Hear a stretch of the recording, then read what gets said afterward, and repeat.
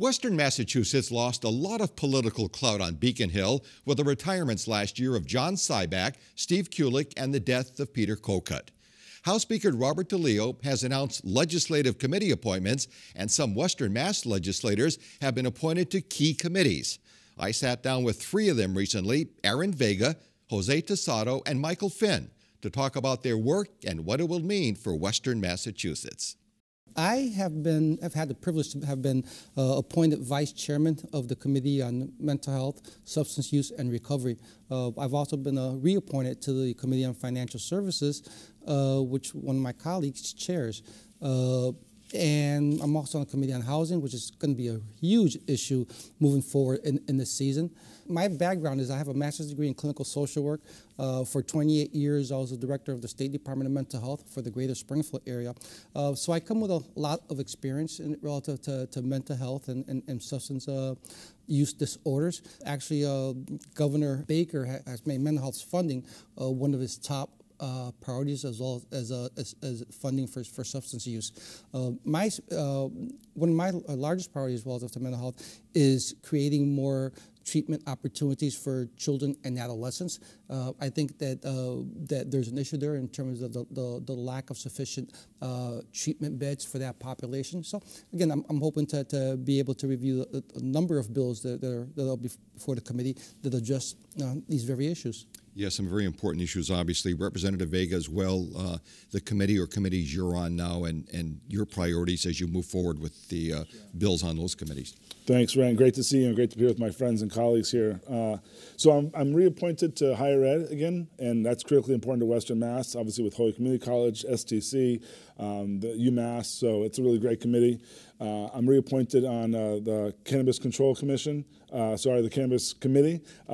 So our committee, along with the Cannabis Control Commission, are basically regulating a brand new industry. So that's pretty exciting.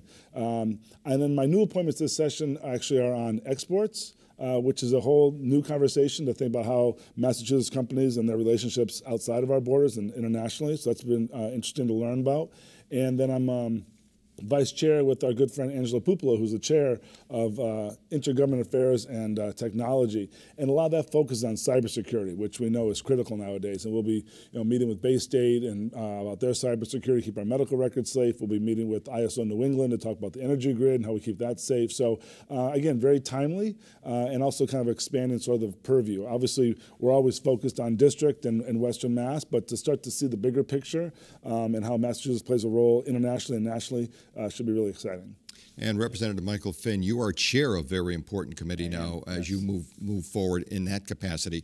Tell us about the committee you're chair of now and what's going on with that. So was very excited when I got the call from the speaker notifying me that I was going to be the chairman of the committee.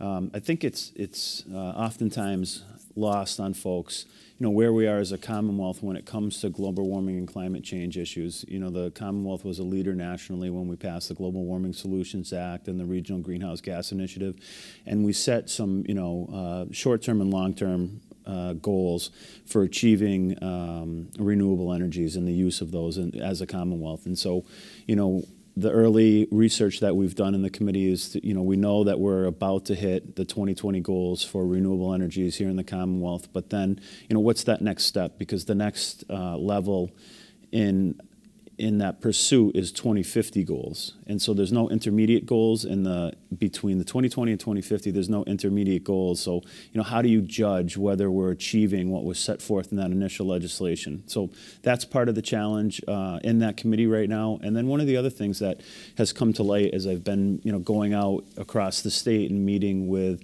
the folks at UMass Amherst and their climatology department, and UMass Lowell and UMass Boston and MIT, they all have these huge programs that address this particular issue.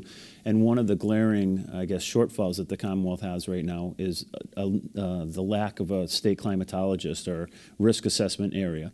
And so while we have different pockets of academia and government that are working, there's no real central point of contact in the state. And so I think that as we move forward, we'll try to, get at that a little bit deeper. You obviously have had to do a lot of research, a lot of homework since you took over the chairmanship. Is there something about the climate change issue that you weren't aware of before? Anything you learned in your research now on the committee?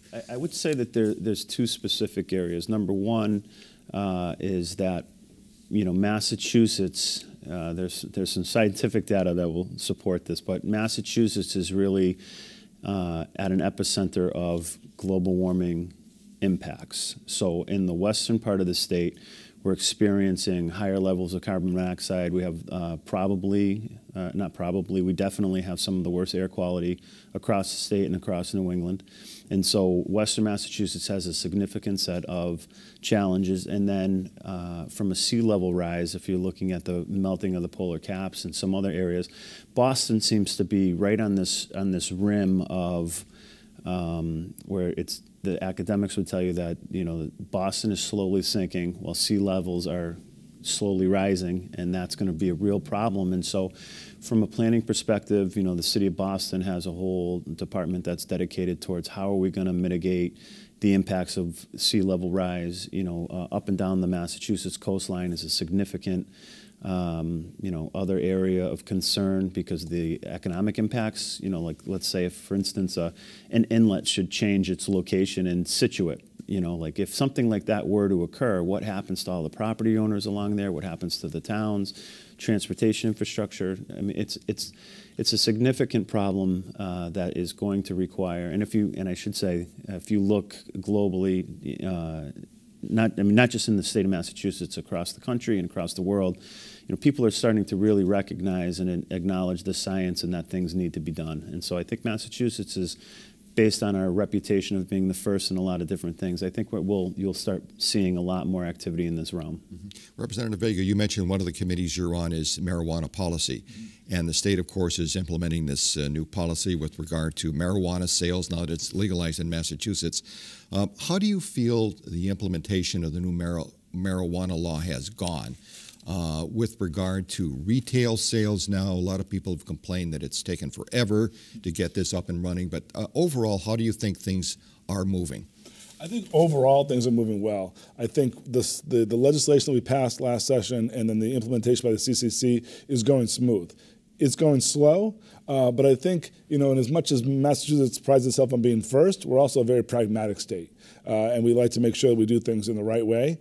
And I think that now that we've seen the sky's not going to fall now that this is open, now that people are buying it legally, and now we start to see the revenue that's coming in. Northampton just posted over $700,000 to revenue to their budget, just from the 3%, the 2-3% taxes that they get.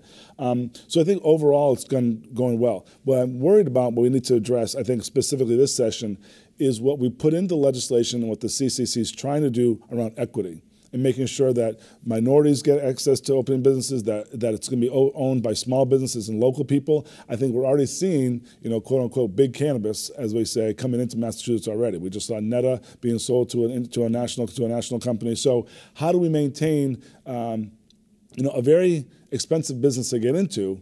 How do we make sure that there's pathways for local people, especially minority-owned and women-owned businesses, to establish themselves in this industry as well? And that's where I think the rubber meets the road. So there are going to be tweaks in the regulations now as they stand?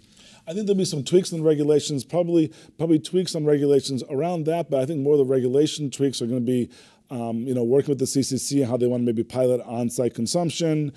Down the road, we've also seen other states on starting to do, delivery and different things. So I think there's going to be looks at that. I know a lot of that was sort of stopped and paused, which makes sense. But now I think we're ready to sort of look at the next aspects of it.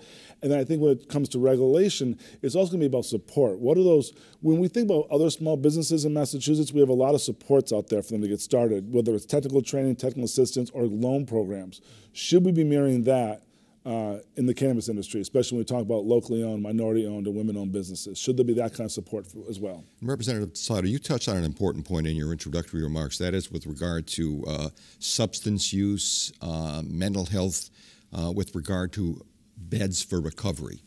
Is there money in the budget that's being proposed that would specifically address the needs out here in Western Massachusetts where we need more treatment facilities?